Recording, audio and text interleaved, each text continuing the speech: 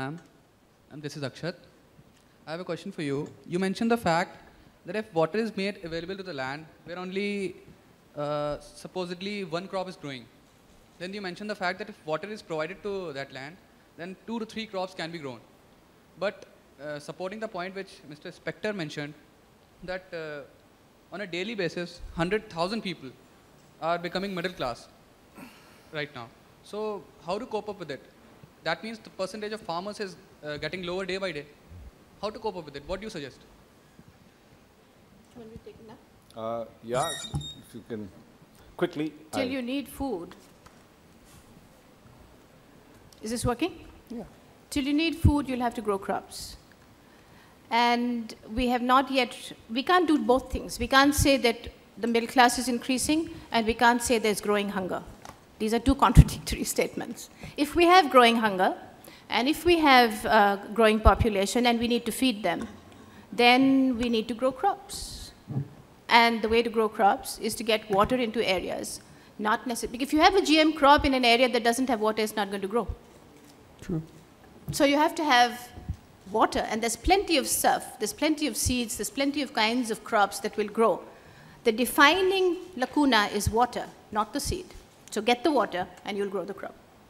Mr. Specter, you spoke of the ban on BT brinjal.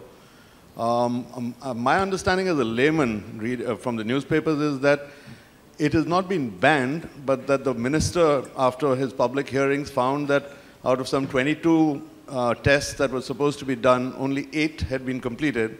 Those 2 not by independent bodies, but entirely by the manufacturers, or largely by tests done by the manufacturers themselves. And therefore, all that they've said is to go back to the drawing board and complete the tests and then take a review. I dispute those facts. There were dozens of independent tests taken. There have been dozens of independent studies elsewhere too. There's never been a clearer safety profile. And the question here, and it's a legitimate question for people to ask, is when is the risk outweighing the benefit, and when is the benefit good enough to let the risk exist? And I don't think those are always clear answers, but in this case I think it is a pretty clear answer. You know, as I said, with something like soybean or corn, it's not improved a lot of life for people, but there are dozens of new products about to come on the market that will help with drought resistance and virus. And the thing about water, I couldn't agree more, but getting water to the places where we need it is really tough. It can be done, but it can't be done easily. And I think we need to look at other solutions. And this is one of those solutions. I have 2 questions, one for you and one for Michael. For you, I wanted to ask you that would BT brinjal have been any more acceptable to you if we did not have a patent issue associated with it, and if, like the internet, the technology, the process was thrown open for public use?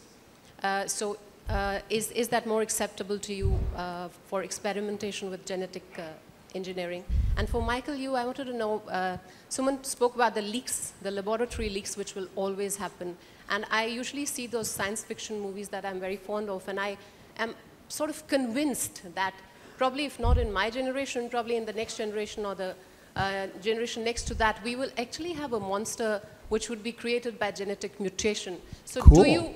do you really have a way of preventing that? I'll answer mine first because it's quick. The short answer is no. We can destroy the world very easily if we want. People can make batches of smallpox. They're capable of doing that.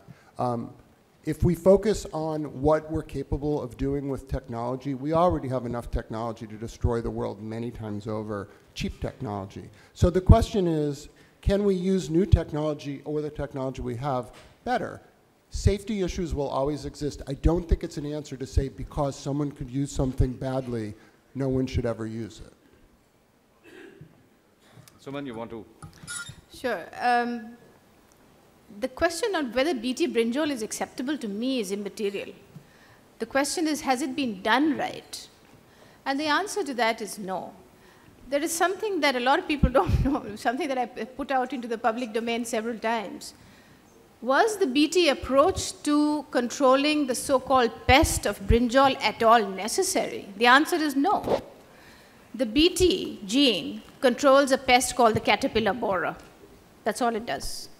The main pest of brinjal and the brinjal family, to which tomato and chili and all of this stuff belongs, is not the caterpillar borer. It's a disease called bacterial wilt. So you have this disease for which you're trying to find this problem. That is how corny a lot of times this technology becomes, which does not mean that the technology per se, I mean, I think there are issues with the technology, there are safety concerns here, etc., but that's a matter of science. And there I'll agree with Michael that you have to keep these compartments separate, except for the fact that they don't remain separate in application.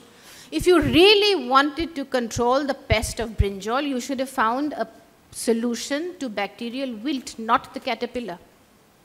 And that is how application goes so wrong. You don't have a law for labeling. You don't have a law on liability. You don't have any independent verification of the tests. The protocols are still fairly Neanderthal. Our test protocols for food safety are very, very elementary. So these are the things that does not make you an opponent of a science.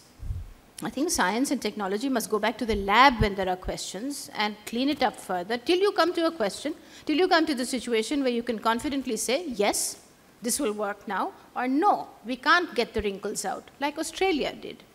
The CSIRO in Australia worked for years on peas.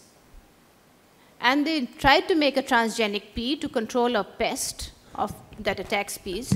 They were not able to control it because every single time they created this transgenic pea, this genetically engineered pea, and they tested for food safety, there were huge issues. There was inflammation in test animals. Finally, they decided this is not going to work, so shut the door on it. And that is what honest science should do.